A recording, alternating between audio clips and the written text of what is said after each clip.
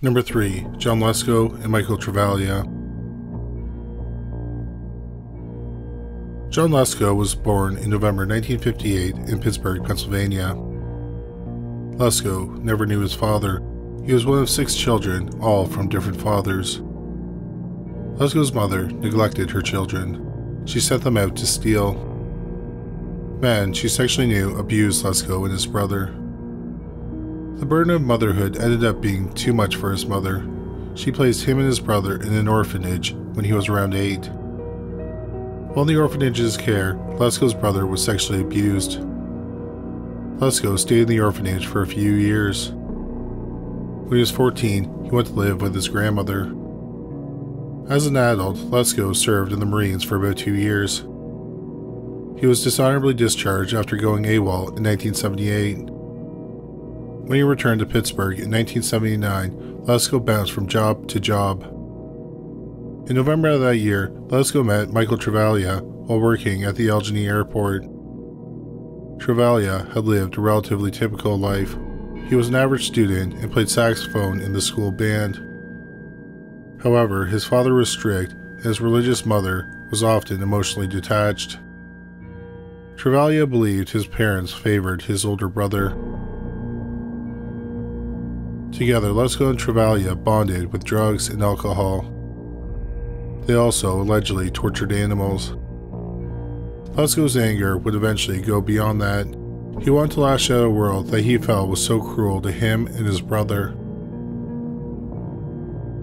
On December 27, 1979, Lesko and Travaglia, both 21 years old, claimed their first victim at a downtown Pittsburgh hotel. While in the bar, the pair believed that 49-year-old Peter Lovato had made a sexual pass at Travaglia. The men lured Lovato into the parking lot and forced the unemployed security guard into the trunk of his car. Then they drove to the Loyal Hannah Creek. They tried leaving him in the trunk and pushing the car into the water, but Lovato managed to escape. The men hunted him down and shot him twice in the head and once in the chest. His body was found 2 days later. 4 days later, on January 1, 1980, 26-year-old Marlene Newcomer picked up Lesko and Travaglia as she left a New Year's Eve party. The pair were hitchhiking on Route 66 around 1:30 a.m. when the single mother offered them a ride. They handcuffed her and took her car to Indiana County, where they held up a convenience store. The police found her body in her car in a downtown Pittsburgh parking garage the next day. She had been shot to death. On the day Newcomer's body was found, Lesko and Travaglia struck again. 32-year-old William Nichols, a church organist, had recently purchased a new sports car. Travaglia, Lesko, and another person, Ricky Rutherford, a 15-year-old runaway, waited in the alley near his car. The 3 men surprised Nichols as he climbed into his car. Travaglia shot Nichols in the arm, then they all got into the car and took off. During the drive, Lesko beat and taunted Nichols, calling him queer and asking him if he wanted to perform oral sex on them. Lesko punched Nichols until he lost consciousness. When they pulled into a wooded area, the men gagged Nichols with a scarf. The men also handcuffed Nichols and tied his leg with a belt. Rutherford went looking for a rock. Lesko and Travaglia beat and tortured Nichols. Then they dragged his body to a hole in the ice that was covering Blue Spruce Lake. Rutherford had found a rock, and they used it to weigh his body down. Nichols' body was pulled from the icy river a few days later. Early on the morning of January 3rd, Lesko, Travaglia, and Rutherford cruised the outskirts of Pittsburgh in Nichols' stolen sports car. The trio drove past Leonard Miller, an Apollo police officer, stationed in his patrol car outside of a convenience store. Travaglia, who was driving, tried to get Miller's attention by speeding past him and beeping the horn. It took 3 attempts for the sports car to get the officer's attention. Officer Miller chased after the men. He managed to force the car off the road. As Miller approached on foot, Travaglia rolled down the window and shot Miller twice with a .38 caliber pistol. The officer returned fire to the car, shattering the passenger side of the windshield. The three men sped off as Miller radioed for help.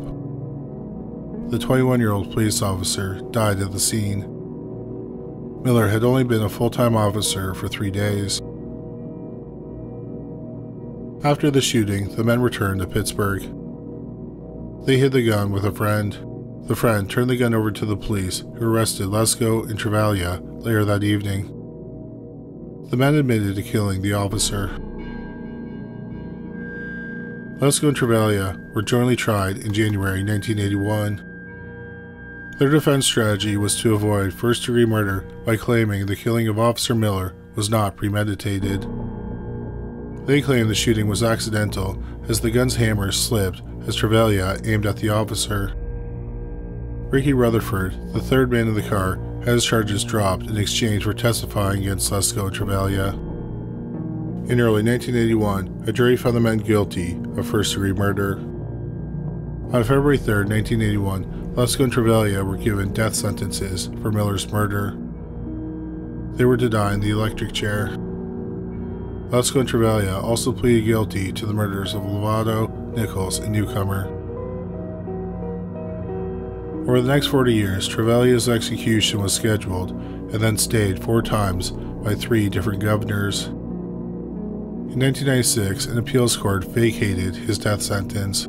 However, the courts reinstated that sentence in 2005. In prison, the 2 men became religious. Travaglia would never see his death sentence go through. He died of natural causes in 2017. He was 59 years old. Lesko's death sentence was scheduled and stayed over 5 times. In 1991, his death sentence was vacated by the appeals court, only to be reinstated in 1995. At the time of this video, Lesko remains on death row. During his appeals, he has argued his defense was ineffective for not letting him testify, and some of the evidence was unavailable to his lawyers. He can take his case to the Supreme Court. John Lesko is one of Pennsylvania's longest-serving death row inmates. Officer Leonard Miller is still remembered in the community. Monuments, buildings, and scholarships have been created in his name, and more than 40 years after his death, a memorial service is held every 5 years. Number 2. Christopher Worrell and James Miller. James Miller was born in 1940 in Australia. He had 5 siblings. He left home at an early age. When he was 11, he was sent to the McGill Reform School. Outside the school, he resorted to theft and labor jobs to get by. As the years passed, Miller was convicted for more than 30 instances of car theft, robbery, and stealing. Miller spent most of his life in prison. During a 3-month prison stint for breaking into a gun shop, Miller met Christopher Worrell, who was awaiting trial for rape charges. 34-year-old Miller, a gay man, was infatuated with 20-year-old Worrell. The two became friends after sharing a cell. Worrell claimed he never knew his father, and his mother remarried when he was 6. He also claimed to have served in the Royal Australian Air Force. An Australian judge sentenced Worrell to 4 years for rape and another 2 years for breaching his suspended sentence. Miller was released after serving his 3-month sentence, but the pair were reunited when Miller was sent back to prison for stealing 4,000 pairs of sunglasses and selling them to local hotels. Although they weren't cellmates, Miller and Worrell remained close in prison. But once they were both released, the two would frequently visit each other. Worrell considered himself straight, but allowed Miller to perform oral sex on him as he read bondage magazines. The sexual relationship eventually fizzled, and the two became, quote, more like brothers, unquote. However, their dominant, submissive dynamic remained. Although Worrell was the younger man, he was the dominant one. Miller was quiet, while Worrell was young, handsome, and charismatic. They eventually shared an apartment and worked as laborers together. The friendship wasn't always perfect. Worrell had fits of rage, or black moods, as Miller called them. Around this time, Worrell, who was now 23, and Miller, who was 27, would drive around Adelaide, and Worrell would pick up women. Worrell would find a young woman, and they would take her to a remote spot. Miller would go on a walk, leaving Worrell and the woman alone. While they were gone, Worrell would tie the women up and rape them. Miller would return, and they dropped the girl off in town. Sometimes, Miller would sleep in the car overnight while Worrell hung out in his girlfriend's apartments. On December 23, 1976, Worrell met 18-year-old Veronica Knight in front of the Majestic Hotel. Knight had become separated from her friend and accepted a ride from the men. Worrell managed to talk Knight into taking a hike into the Adelaide foothills. As usual, Miller went for a walk, leaving the two alone. When he returned half an hour later, he found Knight fully clothed and unresponsive. Worrell admitted to raping and killing the woman. Miller angrily confronted Worrell about the murder, but when he grabbed Worrell by the shirt, Worrell pulled out a knife and threatened to kill him. This move frightened Miller. The two took her body to a wooded area in Truro. They covered Knight's body with leaves and brush. They reported to work the next day. On January 2, 1977, Miller dropped off Worrell at a local mall. When he returned, he found Worrell with 15-year-old Tanya Kenny, whom he had met on the street. Kenny had just hitchhiked from Victor Harbor. They drove Kenny to her sister's house to pick up some clothes. After Worrell realized no one else was in the house, he followed her inside. While in the house, Worrell tied the young woman up and strangled her to death. Worrell called Miller inside, and then another violent argument ensued. The men stashed Kenny's body in a cupboard and left. They returned later that evening and collected Kenny's body. They buried Kenny's body in a shallow grave behind a rifle range.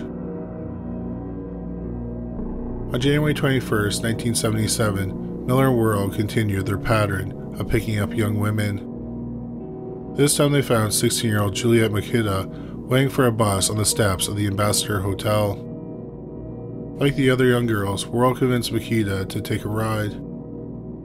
The car pulled into its usual spot, and as Miller started to walk away, Makita managed to free herself from Worrell, tying her up. Worrell attacked Makita, then strangled her with the rope. Miller attempted to stop the attack, but his friend threatened to kill him if he did. Miller relented and walked away.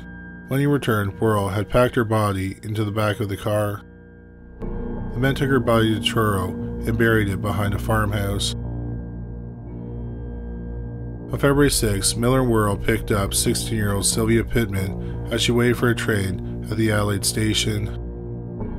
When Miller returned from his walk, he found Pittman covered with a rug. Worrell had strangled her with her pantyhose.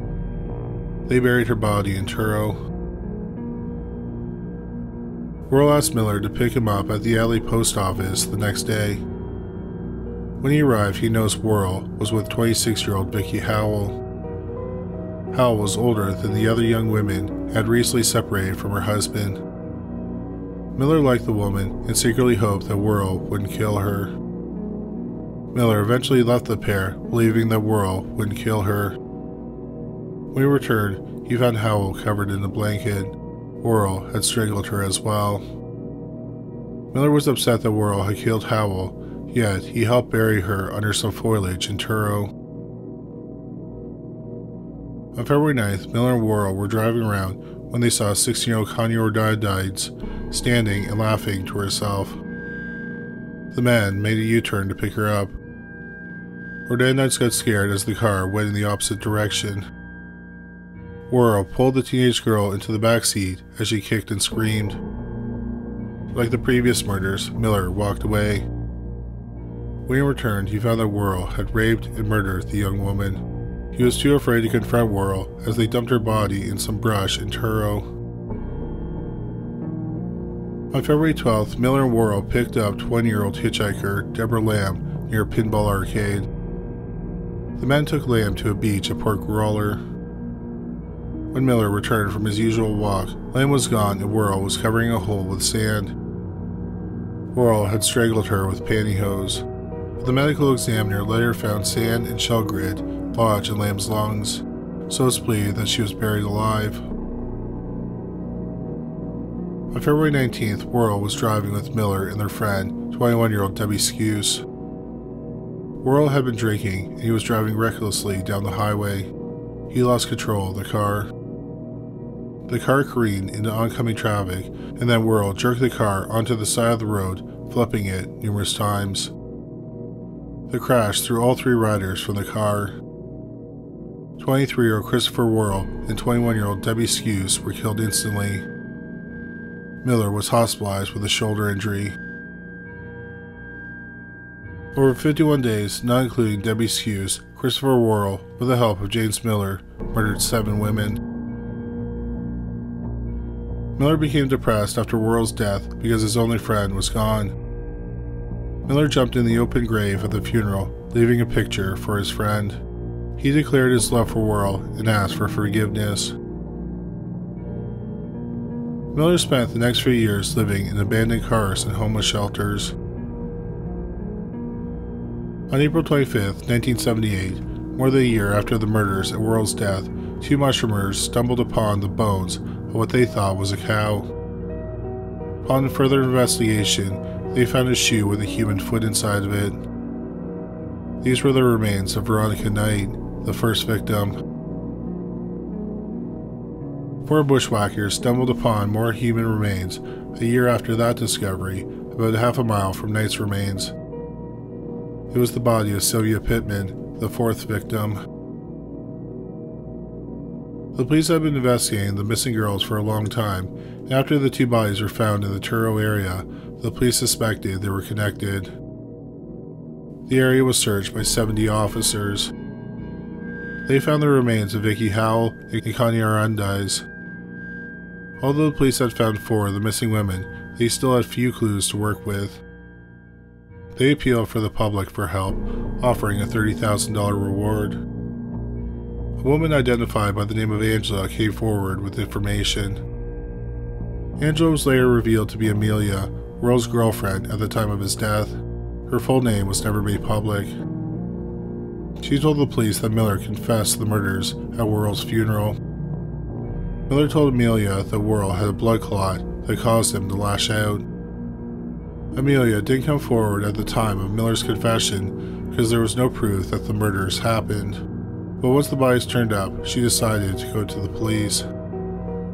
The police detained James Miller on May 23, 1979. Although there was no physical evidence tying him to the murders, the police got a confession from Miller after 6 hours of questioning. He took the police to the bodies of the remains of the last 3 victims. Miller stood by as Worrell raped and murdered these women. In most cases, Miller believed Worrell wouldn't kill them. However, he was so in love and afraid of Worrell, he let him continue his killing spree. Miller pleaded not guilty at his February 1980 trial. The case was interesting because Miller did not physically participate in the murders, but he was still tried for them. However, the only person who could defend him was dead. On March 12, 1980, James Miller was found guilty on 6 counts of murder. He was not found guilty in the first case of Veronica Knight because he was unaware that Worrell was going to kill her. He was given 6 life sentences without parole for 35 years. Miller protested the sentence in 1984 by going on a 43-day hunger strike. It didn't work and he remained in prison. James Miller died of cancer in prison in October 2008. He died at age 68. He was one of Australia's longest-serving inmates. Number 1. Myron Lance and Walter Kelbach. By 1966, Myron Lance and Walter Kelbach had a history of violence and drug use, and they had already served time in prison. Both men were labeled, and I quote, aggressive homosexuals, unquote. They were also each other's cousins and lovers. On December 17, 1966, 25-year-old Lance and 28-year-old Kelbach stopped for gas at a Texaco service station in Salt Lake City, Utah. Both were under the influence of wine and pills. The only employee working that night was 18-year-old Stephen Shea. Lance and Kelbach impulsively drew their guns on Shay, and they stole $147 out of the register. The men then drove Shay out to the desert, stripped the teenager, and took turns raping him. In a sick twist, Lance and Kelbach flipped a coin to see who would kill Shay. Kelbach won and stabbed Shay 5 times in the chest. They left his body on the desert road. The next night, Lance and Kelbach kidnapped another gas station attendant. This time, it was 18-year-old Michael Holtz. Like Shay, the men took turns raping Holtz, and like Shay, they flipped coins to see who would kill him. Lance won and stabbed Holtz with the same knife they used to kill Shay. Kelbach also took turns stabbing him. Both men had stabbed him 5 times. They dumped his body on the side of Interstate 80. The bodies were found and the police were called. The police had little evidence to work with. After the murders, the Salt Lake police ordered all gas stations to be closed at midnight. Local service stations added second employees and armed them with guns and tear gas. On December 21st, Lance and Kelbach jumped in a cab heading to Salt Lake City Airport. The driver, Grant Strong, radioed the office because he was suspicious of the men. At the time, dispatchers had created a code for drivers to use in case of trouble. Strong's supervisor told him to tap the microphone twice if he was in trouble. As the cab headed towards the airport, Kelbach pulled out a gun and held it to Strong's head as he demanded money. Strong tapped the microphone twice as instructed. That's when Kelbach shot the 30-year-old driver in the head. Kelbach would later tell a reporter, "I just pulled the trigger and blood flew everywhere. Oh boy, I've never seen so much blood." Police found Strong's body in the cab moments later. Meanwhile, Lance and Kelbach fled to Lolly's Tavern near the airport. The men acted casually. Both Kelbach and Lance were in the tavern earlier that evening. One of them won a tape recorder as a prize for bowling. As Kelbach played pinball, Lance walked up to the bar and shot 47-year-old James Sizemore in the head. Lance ordered the manager, Lloyd Graven, to empty the till, and Graven did as he was told and handed over $300 to Lance. Lance and Kelbach turned their guns on the manager and the 4 patrons. In the gunfire, 2 patrons, 20-year-old Fred Lilly and 34-year-old Beverly Mace, were shot. Lilly was killed instantly, and Mace died a few days later from her injuries. A 3rd patron, Worrell Diaz, was shot and survived. The 4th patron was unharmed. The manager, Lloyd Graven, grabbed his pistol and returned fire at the men. The men shot back at close range, narrowly missing the manager. He pretended to be dead as the shooters ran for the building. They retrieved their car and drove off, but the police stopped them at a roadblock around 2 a.m. Both men were charged with first-degree murder. Shortly after being arrested, they were connected with the other 3 murders. The 2 men went to trial in April 1967 for the 3 tavern murders. During the trial, Lloyd Graven and Worrell Diaz identified them as the shooters. A jury quickly found them guilty and they were sentenced to death. At the time, in Utah, condemned prisoners could choose how they wanted to be executed. Lance chose the firing squad, while Kelbach wanted to be hanged. In 1968, the men broke out of prison, but authorities caught them less than 24 hours later.